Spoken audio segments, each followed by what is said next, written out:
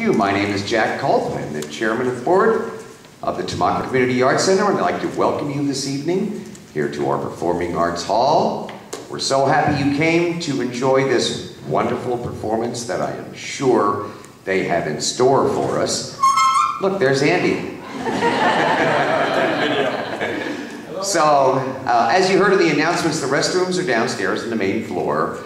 If you go down the left-hand steps, make the U-turn at the bottom, go right back, you'll see the restroom there. We have refreshments. Please feel free to help yourselves in the back. And I guess I have nothing else to say. Are you surprised? Except to please join me in welcoming the Bach and Handel Choir.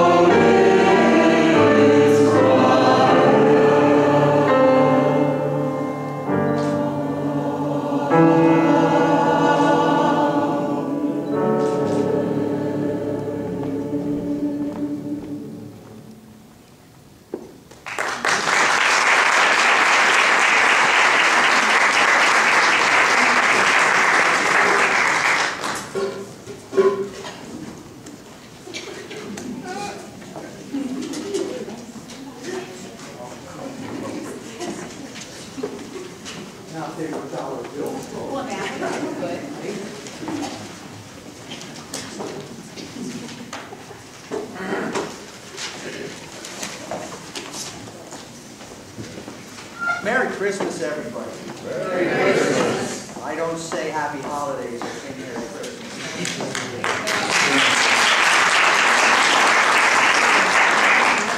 And I'm a stubborn old German, and that's just the way it is.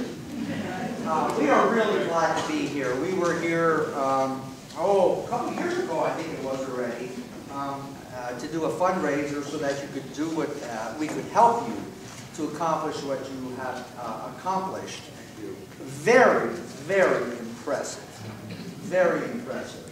We actually sound like the Mormon Tabernacle Choir, if I could be so bold as to say that. No, it's a wonderful, wonderful, warm room. The sound is beautiful. And it makes the chorale not have to work as hard, which they will be glad not to do. We had a concert this afternoon at 3 o'clock in Ringtown. So we're on our second run through, and as soon as we're done, I have to run home really quick to let my dog out. She was not happy when I left. But anyway, we are glad to be here. We're going to take you through some songs tonight. I designed this program to actually run through the Advent season and kind of couple us into the Christmas season. So the first couple of numbers you'll hear will be somewhat more of the Advent, and then we will flip the switch into the Christmas tide.